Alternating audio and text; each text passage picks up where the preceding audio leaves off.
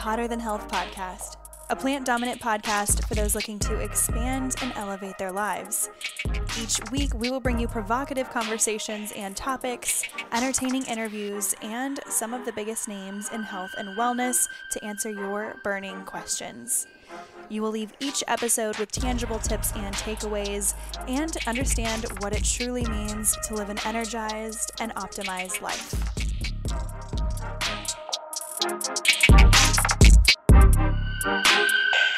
Hello. Welcome to this week's episode of Hotter Than Health. I'm Eliza Gelman. I'm sitting in the hotel room, and normally I'd pride myself on as soon as I get in, I unpack, everything stays clean the entire time, even to the extent I get so clean that my cords are organized, my snacks are organized, everything that needs to be in the fridge is in the fridge. As soon as I walk into the hotel room, my socks are on, my shoes are off, things are clean, but it's a bit chaotic today. And let me tell you why. And then I'm going to stop complaining because that's not productive for anybody. But some of you guys will feel me on this one. Sitting on hold is fine. Normally, I'm fine with sitting on hold because there's a means to an end. I have a question, and when you finally get on the phone, you're so grateful to hear from that person. You're like, oh my gosh, God, I've been waiting on this line for so long. So I called the passport place this morning. I had to get my passport renewed because we have some international travel this year. And they say it takes typically 6 to 9 weeks when you don't expedite. Thought, okay, I've got plenty of time. No worries. It's been 12 weeks. Not a clue. I look at the online portal and it says that it's still being processed. And so I was like, I actually might have a trip coming up and I need to know when this passport is getting here. Also, is there an issue? What's going on? Is it just shipping? I'm not sure. And I get on the phone. The wait time this morning when I called at 9 a.m. because I know they open at 9. I was on the treadmill. So I called, said the wait time was 25 to 30 minutes. I said, okay. 35 minutes later, I said, oh God, I have a work call. Had to get off. So I had to hang up. I was like, oh, I'll have to do that again later. I get back on that phone 2 hours later to call, and the wait was 2.5 hours. And I thought, oh, surely they just say that. Kind of like if you're at a restaurant, you're like, hey, ma'am, we have a party of 3. How long is the wait? And they're like, oh, the wait's going to be an hour long. And then it takes 5 minutes. So I was like, okay, not going to be that long. 3 hours later. Okay, I went and got a blowout. I kept one AirPod in. I did all of my work emails. I posted things for Canva, for Instagram. I did a full workout. And I'm not kidding you. I had a full 30-minute conversation with my sister, tracking on and off from I just put her on hold, and I would check back and forth and I would still be having the wait line. All of this to say, when finally someone got on the phone, they said, well, why didn't you expedite it? I said, ma'am, are you shaming me for not spending the extra $60 to expedite when I thought this was not anticipated travel? I didn't know that I was going to need to expedite. Anyways, I was absolutely not, if you listen to Heather McMahon, absolutely not to shaming someone for not making that decision when you didn't think you would need to make that decision. Had I known that I was going to have this potential travel, then I would have absolutely expedited. Of course I would have, Janet, but no, I had no idea. Anyway, so that started my morning, but it actually did not change the way I feel. I feel amazing today, and I got so much done, and I didn't really put much pressure on it. So that's all is to say is that when life puts you on hold, you continue to passively multitask. That's all I had to say. The only bummer was that I couldn't listen to my new audiobook that's actually not that great, but I still want to get it done. Wow. You know what's so funny? And then I'm going to get into the nutrition part of this podcast, but if this is your first time listening, this is a very chaotic intro. It's not usually the case. I'm not even going to get into hormones. Hormones episode was last week. I'm really not. I don't need to be telling you guys all about my hormones right now. Let's get into today's episode. God, you're like, well, it's been 45 minutes, so let's. It's been 4 minutes and 20 seconds. All right. Today I wanted to talk to you about the different types of weight training and different setups for your workouts. I was speaking with someone this afternoon. She was doing my hair, and she and I are now great friends. And I really appreciate all of her input. She said she had been on a weight training journey, really loving it. She goes to a pretty intense gym. Normally, when you get into your fitness journey or you just start lifting weights, you're going to go to a pretty neutral gym, maybe a YMCA, maybe a Gold's. Gold's is a bit rugged, but maybe you're going to somewhere that appeals to multiple different audiences. Her gym, I think it's IBF Pro bodybuilders. There are competitors. There are extreme strength, like Olympic weightlifting. She is going to a gym where no booty bands are happening. It's all intense training. They go in with a plan, and that's how she began her journey. I was like, damn. When I first started, I was in college. I was YouTubing things. I was doing Kayla It-scenes and then adding my own stuff. And it took a long time, but I had to build up to the heavy weights. She just threw herself straight into the middle of the ocean and then she was like, I guess I got to learn how to swim. So I thought that was really impressive of her. So shout out.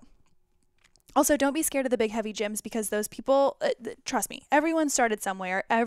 Nobody's going to go into a gym and judge you for where you are in your process. And if they do, fuck them. Today, I want to talk about two different things. Is HIIT workouts, supersetting, and let's just start there. HIIT workouts are something, it stands for high intensity interval training. And I know a lot of this might sound pretty rudimentary and pretty elementary, and I understand that. However, this is something that I think a lot of people overdo, or they do almost incorrectly, to the point where it's just their default. They're like, yeah, I'm just going to go to a HIIT class, which is fine to do at some points. And we're not going to get into, if you want to hear more about when to do certain types of workouts, I've got a ton of podcast episodes on what type of workouts to do at what phase of your cycle, but I'll be referencing different phases of your cycle during this episode briefly. But HIIT workouts, high intensity interval training, that is something that is designed to get your heart rate up. It's designed to burn calories, burn fat. They're designed to be incredibly effective, efficient workouts. And you think, God, that sounds perfect. Why wouldn't I do that all the time? If you're going to do something like a HIIT workout every day of the week, you, one, aren't getting the recovery that you need, but two, it's not necessarily designed to build a ton of strength. It can be great for endurance. It can definitely help with cardiovascular health, but HIIT workouts are, again, this is going to be based on my history of working out and how I think I've seen it work best also for clients, but I have seen HIIT work best in certain phases of your cycle. So the follicular phase right after your period for about 2 weeks, when you have more energy, I have seen it work really well 2 to 3 times per week. When I think it's paired best is when you have HIIT workouts a few times a week. Let's call it 3. During that time of your cycle, you have 3 HIIT workouts a week, and you're doing things like lightweight squat to press. So a really quick go down and do a squat, press up overhead. Maybe you're doing like 5 to 10 pounds just to get some type of extra resistance in there. But maybe you do, instead of counting your reps, maybe you go for a certain period of time and you go based on timers. You're trying to get as many reps in essentially as you can in that period of time. That's one way to do HIIT. Maybe you're doing jump squats for 20 seconds and a 10-second break. Maybe you're doing 30 seconds of jump lunges. Maybe you're doing 30 seconds of burpees. You're doing 30 seconds of a sprint. Sprint's actually my favorite form of high intensity interval training, but you could do that on a treadmill. You can do sprints on a Stairmaster for 30 seconds. It's, again, operative word being interval. Again, you're not going to hear me talking when it's about HIIT, you're not going to hear me saying that you're grabbing heavy kettlebells, you're grabbing a ton of weight, and you're heavy back squatting where you're going low rep. This is more about that high quality or that high intensity, high volume, maybe not high volume, but the high intensity, high heart rate, really get your sweat, really get your blood pumping really quick. I think that those are great 2 to 3 times per week. It's going to help to, everyone says lean out, but it's really it's a nice little fat burner. It's effective, especially if you only have 20, 30 minutes. You do a HIIT workout. If it's on the good part of your cycle to do it, then the next couple of days you're pairing it with strength training.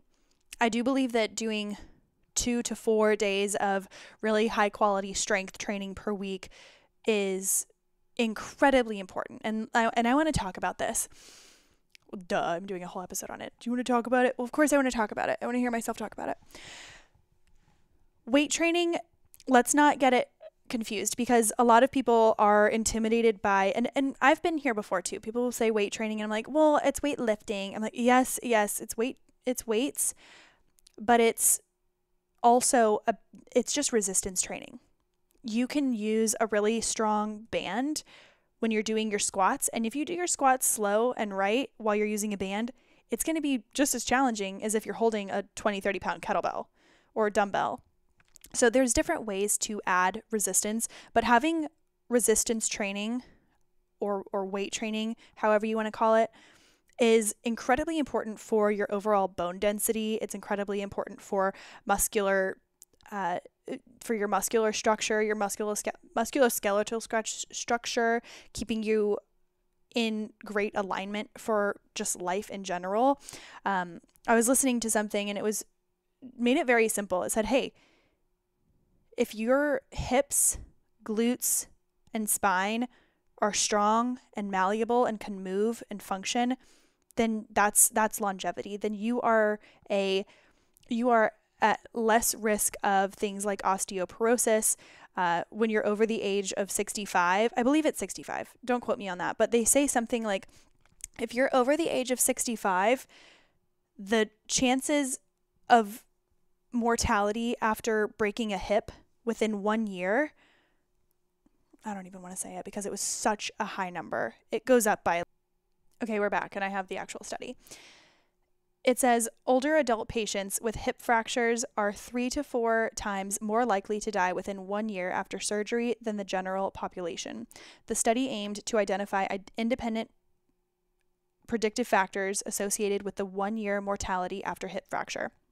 And it was talking about all patients aged, 65 or older, consecutively admitted in 3 Italian hospitals with a diagnosis of a hip fragility fracture were included. It said 1,083 patients fulfilled the inclusion criteria in the 1 year follow-up as it reached 728 patients. The 16% of patients died within 1 year after surgery. Of course, end quote. But of course, what I'm saying is not to scare you. It's more just to motivate you to, hey, like, this is not something that you want to be on the backside of. You don't want to be doing this in a reactive way. If you know that you are prone to osteoporosis, low calcium absorption, if you have low vitamin D levels, any of those things, or if you have in the past been susceptible to immune issues, anything that could increase your risk for risking your longevity, that this is something to consider. Is if you have the ability to move your body in the way that would support strengthening your spinal column, the muscles around your spine, doing some back workouts, some banded workouts, some squats to support the hip function, and the glutes to support your whole body. That's why I think that this is so important. And I look at my grandmother, I look at, my dad, who is, a very lean and youthful, healthy man, but he's more of a cardio guy. Like, he has a lot of lifestyle fitness, and he's just always been a pretty lean guy. But I do look at him and I think, okay, well, how could we make this even better. And he's also one of the number one listeners. So maybe Dad, if you see a kettlebell around, or you are cleaning up the boat one day, maybe you do a couple squats with it. I just want everyone to stay as malleable and versatile in their body as possible.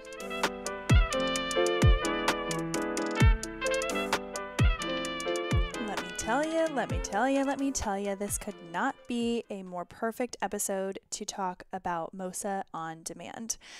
If you are someone like me who likes to walk, you like Pilates, you like HIIT, you like weight training, you like all of the above, and especially if you like mindfulness and recovery, MossaOnDemand.net has got you covered.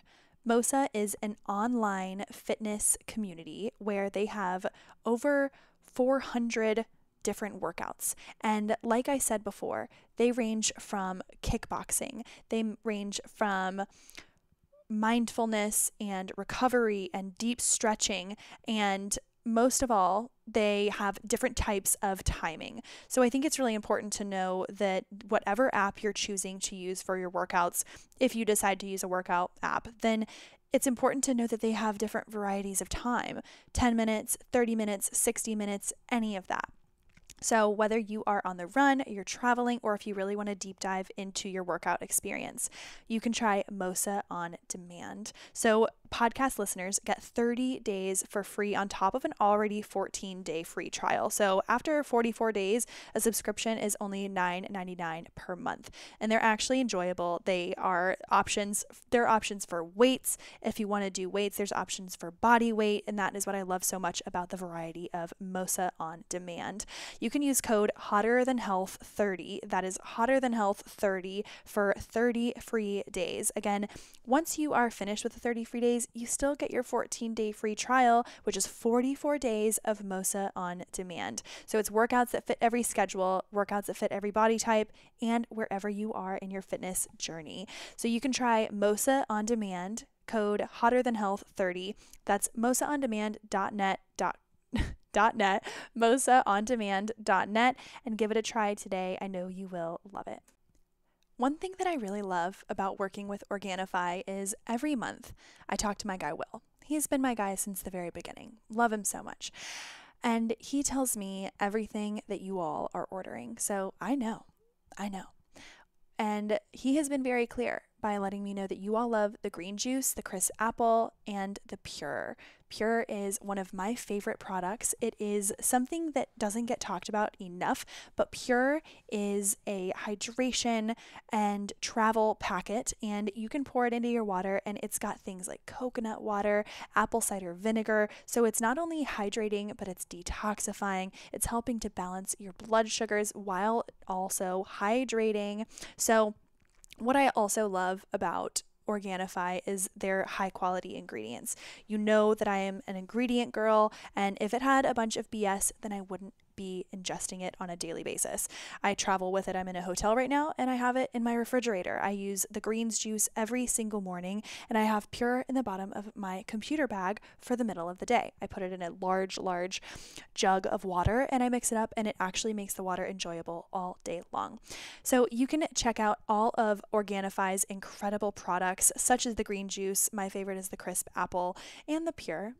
And you also know they have the glow, but I won't go on about those. Just make sure you are trying it with the code HTH, and you will get 20% off at checkout. Again, that is code HTH at checkout.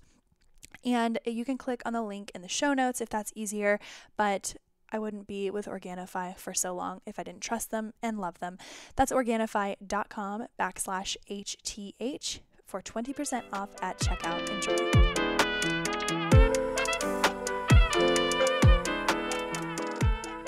Now, that is one of the benefits of strength training. So there's the muscular benefit. There's also the mental benefit. So the mental emotional benefit, and this goes for any type of working out, movement, boosting your serotonin levels or in your endorphins.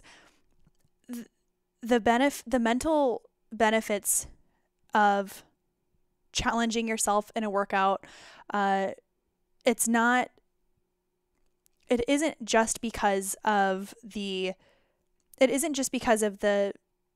your body is physically changing and you're proud of that, there is that sense of pride in seeing your hard work pay off. But it is the confidence that comes from setting a goal, saying, hey, even if this is not my best workout, they're not all going to be, by the way. The majority of them, you're not going to want to go, but it's a numbers game. And all you have to do is know that not every workout is going to be your best, but the more you can get in there and the more that you can commit to yourself and your health and your daily movement, even if it's 15, 20 minutes, that commitment to yourself that you keep to yourself and you keep committing to it over and over is how you build confidence, I really believe. I think Ed Milet said it best, that confidence is built when you keep the promises to yourself that you make to yourself.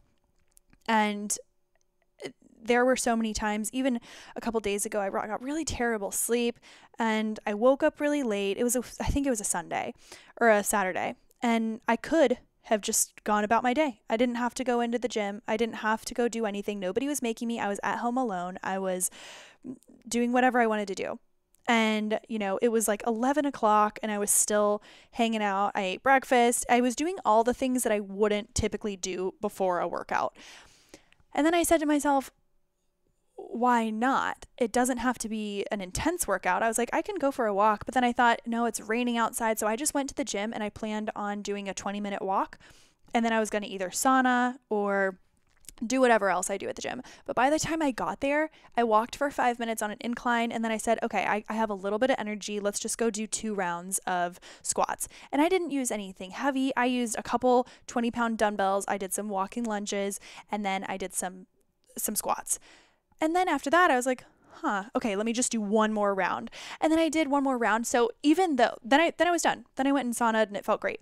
But what I'm saying is that if I had not given myself that opportunity to get in there and motivate myself, then it's one more workout that I got.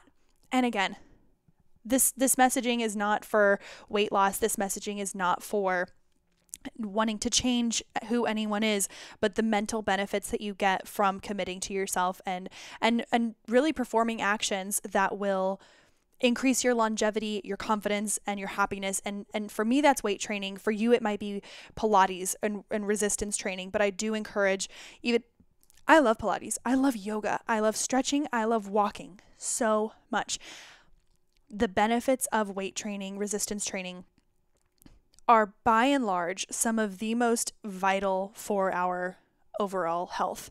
And if anyone says that only doing Pilates, only doing yoga, only walking low impact, if someone says that by doing only one thing for the rest of your life, you're going to be the healthiest you can be, I would like to sit down and have dinner with that person, because our bodies change.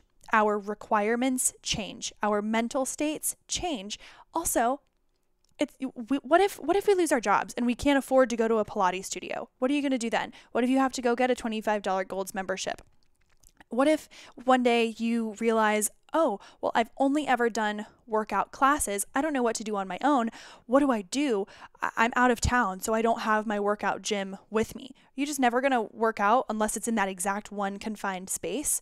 That's so limiting. I believe that really arming yourself with the education of, okay, here's the way I want to feel. So here's the workout that I'm going to do. Doesn't have to be incredibly heavy, but it has to challenge you. Like, it doesn't have to completely push you to your edge, but knowing that it's not something you would do in bed or at home is going to be one of the greatest ways to increase your longevity. Now, I want to also talk about supersetting. Supersetting is such a fun, I'm nerd. Supersetting is my favorite way to work out.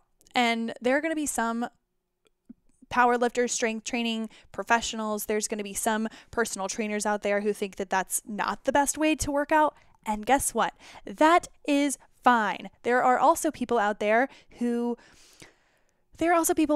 claim that only eating beef liver and cow testicles is the way to go. That is fine. I love that for you, and that keep going. I'm here. So let's chat. I'm not here to judge you. No need to judge me. This is what works for me. I don't superset all the time, but let me quickly define supersetting. Supersetting is pairing 2 moves together that are complementary to one another during your workout that you do in a back-to-back rotation. So, for example, one of my favorite supersets is doing a hip thrust, which is so fantastic for your glutes, your hips, your core, the muscles around your spine if you're doing it properly. And I love to do a heavy barbell or just pop a kettlebell or a dumbbell on a pad and put it on my stomach and do hip thrusts on a bench there. It doesn't have to be crazy heavy. You just go a little higher weight, or you put a band around your knees, make it a little heavier. I love doing 10 to 12 of those, really, really engaging, giving it, 20, 30 seconds afterwards, let the blood kind of flow back into my extremities. And then I stand up and I do 10 to 12 Bulgarian split squats on each side. And if you're thinking, what the hell is that? It's just you're facing away from a bench. You put your foot, the top of your foot on the bench, and you go down and do a single leg kneeling squat. You can also Google it. It's a Bulgarian split squat, or you could do a reverse lunge, something similar. But I love Bulgarian split squats because they are so challenging. I typically don't go as heavy with them because I'm a little bitch, but I go heavy with the hip thrust. And sometimes I'll go heavier with the Bulgarian split squat if I'm feeling like I have a good playlist and I'm in that mindset and I'm feeling motivated by people around me. But I love doing 3 or 4 rounds of that. That's one of my favorite supersets. So essentially doing 2 different moves in conjunction with one another. So those are 2 moves that really, you're opening your hips a lot, but you're also getting that nice hinge movement. I think it's really fantastic. Those are some of my faves. And then for upper body, if you're doing chest press and then you're supersetting it with a tricep extension or even a tricep push-up, so you're working your triceps, your chest is gonna, we could really go on about like different muscle groups, but when you're doing chest, you're also using your triceps to support that muscle. So the tricep is kind of an accessory muscle to the chest. So if you do plan on doing a superset with chest and tricep, just know the next round of chest, if your triceps are shot, that weight's going to feel a lot heavier when you do your chest press. And just trust me on that. I was talking to my girl this morning who was doing my hair at Modern Salon in Charlotte. Thank you so much. Hair still looks great, by the way. It's only been 3 hours, but it's still kicking. One of my favorite ways to train is back. I used to not really put too much emphasis on back because I thought, oh, well, I'm still getting back workouts with my push-ups and my deadlifts and my sprints. And, it was kind of just, I would do arms, not a full focused back. But working out and doing resistance training specific for back muscles has been one of the most body changing and posture crafting workouts or tools, has been one of the best body crafting tools. And if you are someone hear me out, truly, this is going to be important. So turn the shit up, especially if you are listening with your significant other, you're listening with your children. And I'm telling you, and if you own a cell phone, listen to this. Our natural stance has gone from anatomically standing upright and straight, like the David thing where he's anatomically correct, and you've seen it in a lot of places. Just Google like anatomic David picture. It's the naked man. He has his arms out to the side, palms facing out. We went from standing up straight, chin back, shoulders down and back, looking people in the eye, to looking down at our screen. We're hunched over at our desk. We are rolled forward in our shoulders. We are seated for longer periods of time, which is closing off our hips, which is tightening up our hips, which is then bothering and irritating the lower back because our glutes are tight and our hamstrings are tight. And then that's bothering our knees and our IT bands are tight, and everything makes sense. Everything is correlated. So by engaging your back, even something as simple as hopping on Amazon and grabbing bands with 2 handles on the top, kneeling down, throwing those bands over something that's going to not pop back at you, make sure it's stable, and pulling down, shoulders down and back, pulling your elbows down towards your side, and really feeling that squeeze in your back, in your upper back. It is going to change your posture. If you are doing that in any type of consistency, meaning anytime you're in the gym, anytime you're at home, you come home, maybe it's the middle of the day, you have had all these Zooms and you just need to take a little break. You know that your neck is starting to hurt, your upper back, you're like so uncomfortable. This is what is going to really help you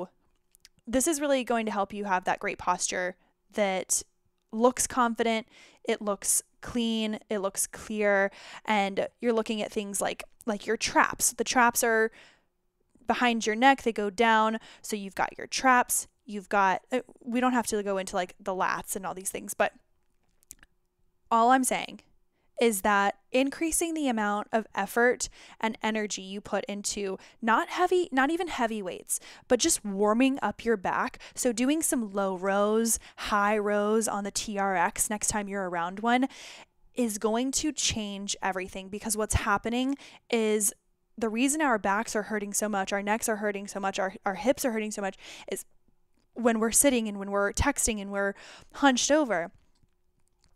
I'm doing it right now, even as I podcast, and I'm holding my shoulders back to remind myself what's happening. And I learned this through Jake. It's really, thank you for explaining this to me. It's truly like a gift that you've explained it to me so well.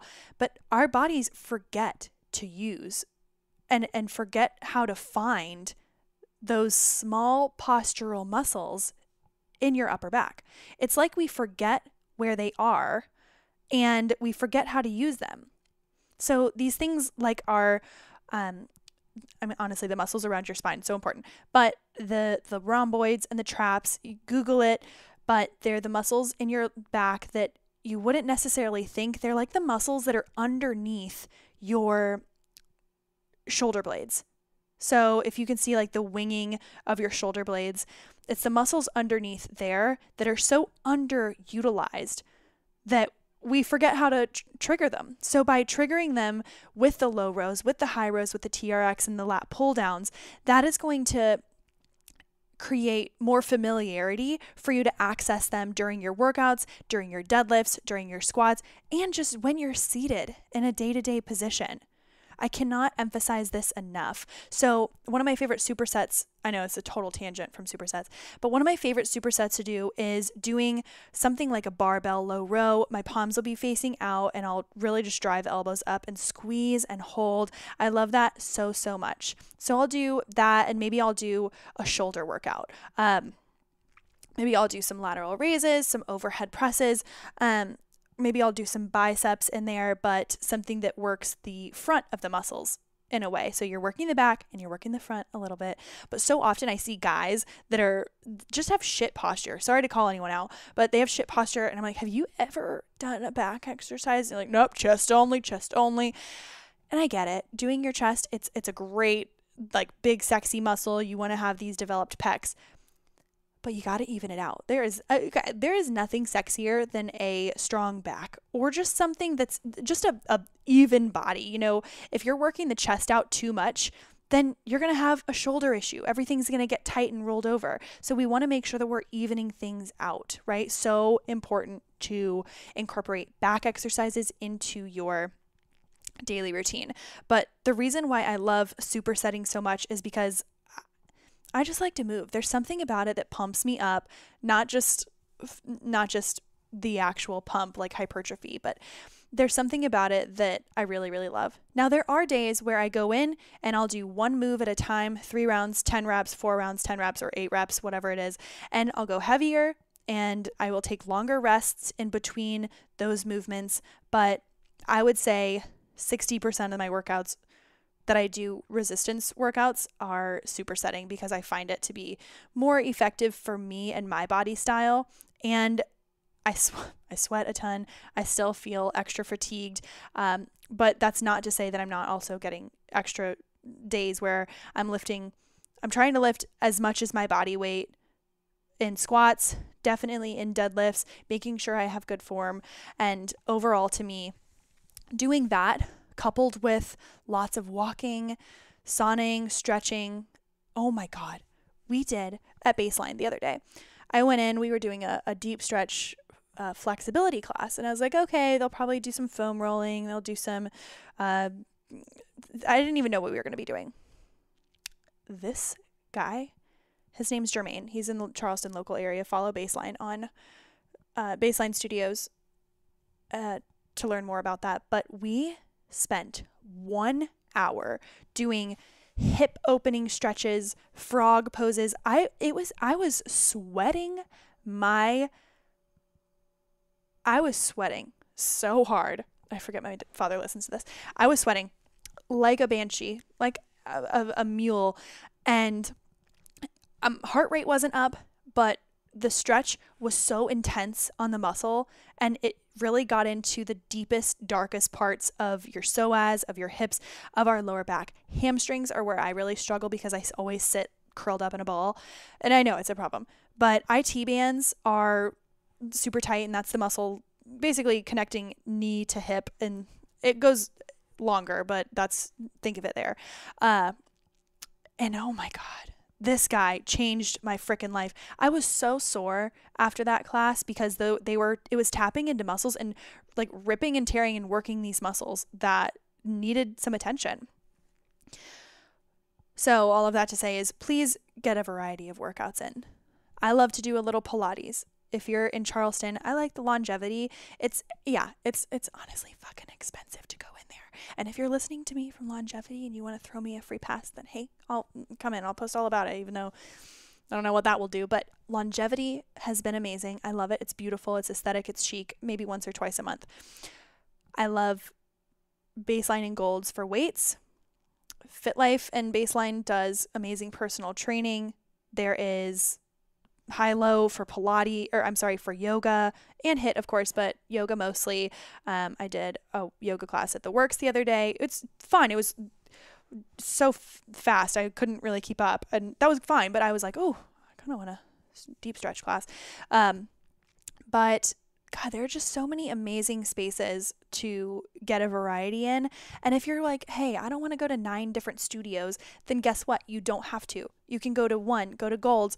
And then if you want to do a little yoga, throw your headphones in and go to the side or the back of the room and do some yoga there. There's plenty of spaces to do what you want to do. If you want to do, hey, I want to do 20 minutes and that is it of weight training, and then I want to incline walk. That's what I love to do. But I think that if I go on any longer, then I'm going to tangent and people are going to tune out.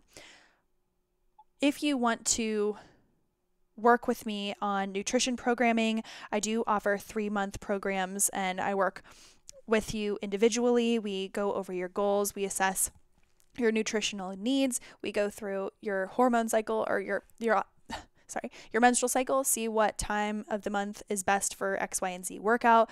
Typically, I deal with mild weight loss and overall lowering inflammation in the diet, creating healthy habits that are sustainable. That's what I've been doing with several people this month. It's really exciting and I'm still loving it. If you're interested, no strings attached. If you want to schedule a consultation, go to elizagwellness.com and just book a 30-minute consultation. We can see if that program's even a good fit, or if you want to just do a regular one-time consultation, that works as well. Okay, well, fantastic. Can't believe that I'm getting this done. I wasn't going to do this until Wednesday evening, but I had some time clear up. So here we go. So happy, so happy. I hope you all enjoy the rest of your week. Thank you for listening, and we'll talk to you next Thursday.